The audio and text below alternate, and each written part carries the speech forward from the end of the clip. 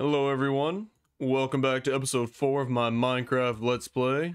Once again, I am Vanilla Prison, and in the past couple episodes, I promised you guys that we were going to start working on a creeper farm, and I have been doing that, but I've been doing it mostly off camera in between last episode and this episode, because it's a lot of boring building. I actually did live stream about 3 hours of the building. I'm live streaming now on Twitch. I'll put the link to my Twitch channel in the description there.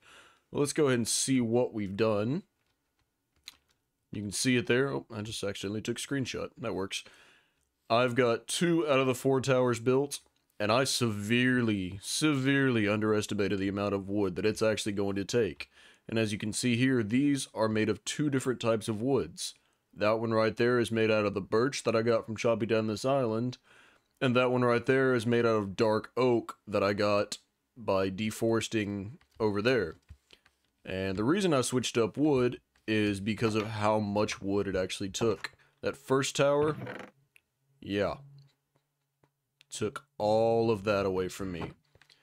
And I figured, you know what, I really don't want to go through the process of chopping down hundreds and hundreds more birch trees again. So I figured I'd do something a little bit more interesting and make each one of these towers out of a different type of wood. So that one's dark oak, and then I'm going to do spruce and jungle. And I want to do those because you can plant them in a 2x2 tree and get a lot of wood really fast. And honestly, you can't tell that much because it's so dark. I mean, when you get up close, you can see, yeah, that's definitely darker than the other, and it's different types of wood. But it's not just such an eyesore as you would imagine to have 2 different colors, because they're all just black looking out of the corner of your eye. But let's go ahead and get up there and kind of check out what it looks like. I've just got this scaffolding post here going up and down. And I do have 2...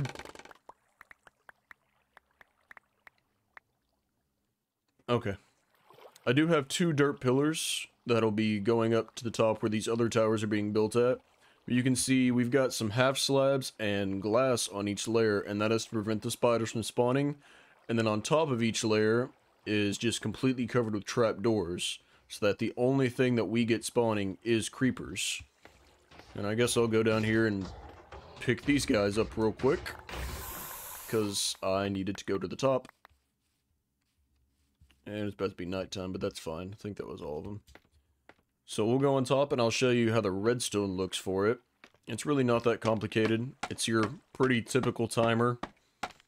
Just a giant clock going through with a bunch of repeaters that uses a comparator to compare the signal and keep the chain going. And how close am I? I'm getting close. There we go. So you can see here, I've got a lever on the back of each one that turns it on and off. So it powers this and sends the signal through. And then when it comes back around, it says, hey, it's less than that, and continues it on. And there is an observer block underneath this repeater right here. So every time that it gets powered or unpowered, it gets turned off and on and restarts the system. So the water just goes over to the very edge of every floor. It'll probably be easier to see on this one when it starts. And it's a little bit of a slow timer. I want there to be enough time for every creeper to get over to the edge and fall like that. So there you go, the water comes all the way to the edge of each platform, and then the circuit turns off and it retracts. Pretty simple. And I actually just finished building this second tower here before I started recording. So I've only had 1 tower that's been running this whole time, and even just from that 1 tower, I've been getting a good amount of drops. So let me get a sleep real quick, and I will show you what I've collected so far.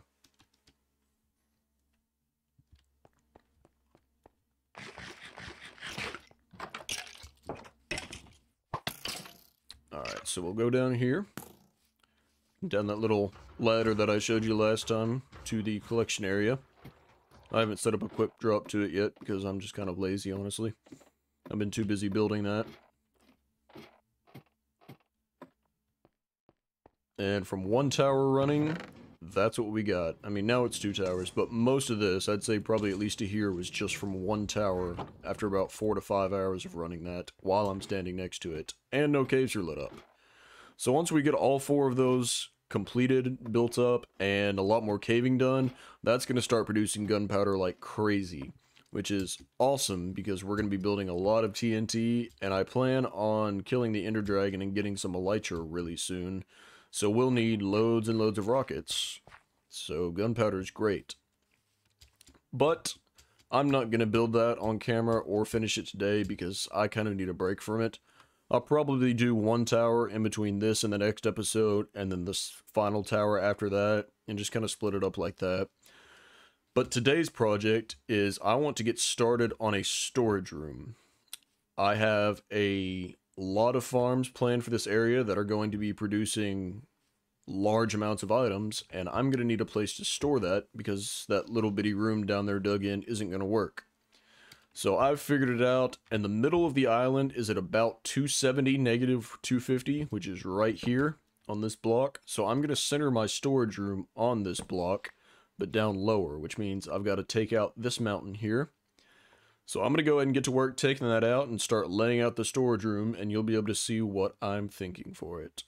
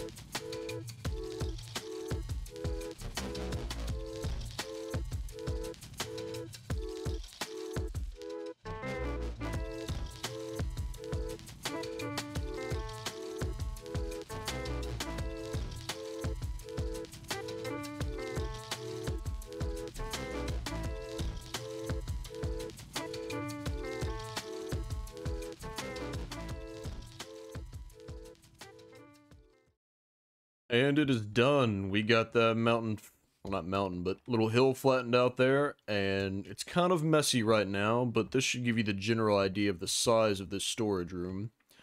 So it's got 8 separate sections of chests for 8 chests each. So each floor or level of chest is a stack. And there's going to be 4 floors, maybe 5. So in total we've got 64 times 5 double chests. I don't even know. I mean, that's 256 plus 64. So over 300 double chests. And this is how we're going to do it. You see I got some stuff in my inventory here. So let's go ahead and build up just one of these cells so you can kind of get the picture on what we're going to be doing. And like that. All those are doubles.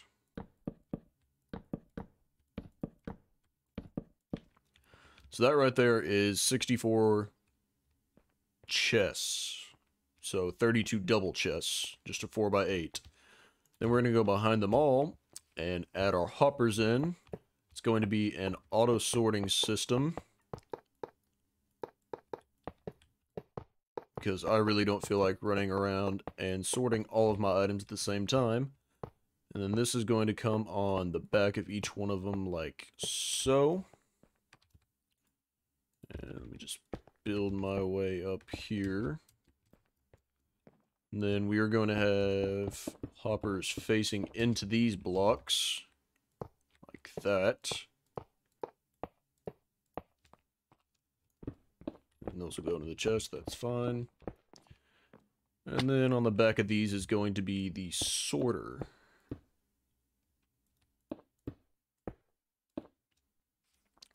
2 like that. And this will all make sense here in a second when I get it completely built. That.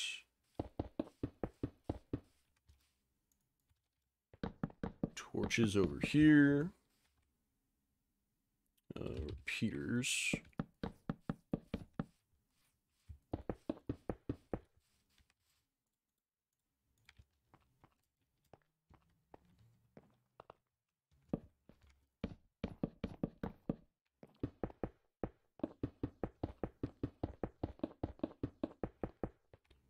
Oh, one short.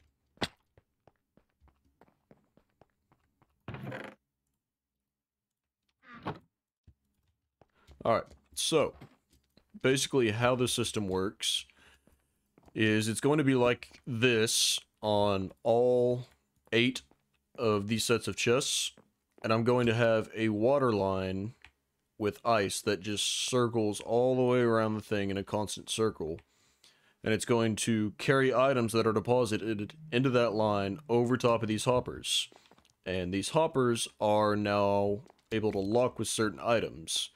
So if I do, just grab some seeds for instance. If I put seeds into this hopper to lock this in to be that type of item, you'll see it'll go and drain this until it gets to 41 items. Right there. It stops. And then the other 18 are in here. And how this works is this comparator reads the output coming from that line. So if there's more than 45 items in this, it'll turn this redstone dust on, which turns this repeater on, turns that torch off, and unlocks the hopper. And so items will drain until it gets to 45 items, and it shuts itself off. This block gets powered, so that hopper stops pulling from it, and it just keeps its one there, and the rest will be in here.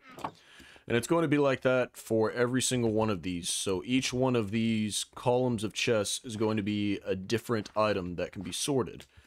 And as the water passes over it, these hoppers here, it'll only pick up the item that's necessary. And I'm not going to keep this like that. If you put items in it like this, that you know aren't going to get picked up, it's not going to be stone bricks. But items that you know aren't going to go through the system like this, it'll lock it. Because what can happen is, let's say I have it like this, and I have a farm that produces a whole crap load of seeds, and 5 stacks run into this at the same time, and this whole thing fills up. What's going to happen at that point, let me just grab some seeds and show you. Make it a little easier to explain. So if this thing is completely full of seeds, it's going to drain from here, and then here, and then here, and then those. And you'll see once it gets to 45 items, so this will have 3 in total, it'll stop draining. Almost there. And there you go. So now it'll stop draining, but the thing is, these items are open now. So if something else were to come in and get dropped on it, like say a piece of redstone, it would just go through the system and come down in to be sorted. Oh, it'll go here. To be sorted into the system. And that's not what you want.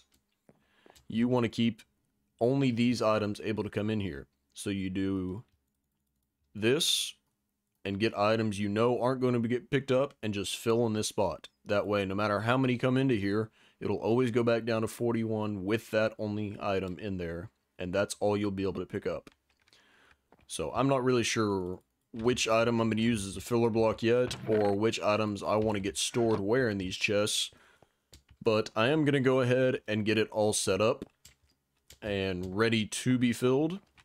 Now, I probably won't fill in all the hoppers and stuff yet. I'll just fill them in one cell at a time, because that's all the hoppers I have. I do have quite a bit of iron over here, thanks to this small little iron farm. But I still don't think that's going to be enough to completely finish the system. So I'm going to hook up the water lines, add the rest of the chests at least, and get it ready. And then whenever I need more storage as I add more farms, I'll just do the hoppers and the wiring in the back as we go along here.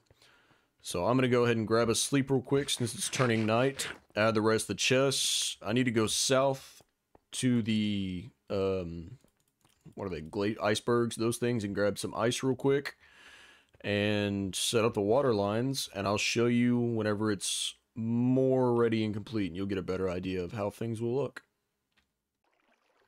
Alright, so it's been a couple hours now, and I've got everything set up to be ready to go. As you can see, I've got all the chests placed in, and each one of these little sections is a stack of chests. So if you think about it, that's 2 stacks of wood logs, that's 2 stacks of wood logs, and it's 16 stacks of logs in total to do all of this. So my wood is gone. I thought it was going to last me for a good while because, let's face it, I had an entire double chest full of wood, and I got through 3.5 episodes before it's all gone. That's all the birch I have left. That's all the wood I have left. Thanks to this. And to finish putting all the hoppers in the back, it would be 8 stacks of hoppers.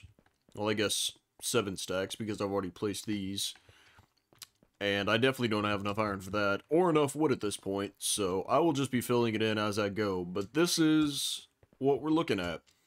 So I've got the water hooked up behind every section. You can see here it's just got ice and water over top of the hoppers. It slides along the ice, and it'll just go round and round in a circle.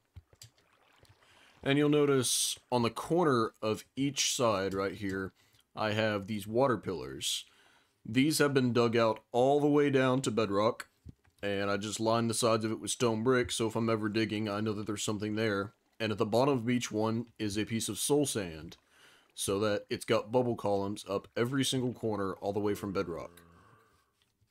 That way, whenever I'm making farms, and it has something underground, or I have collection that goes underground, like the creeper farm right here, I can get the coordinates of one of these 4 and figure out which one is closest, then just dig an item, tunnel over to it, and shoot the items into it.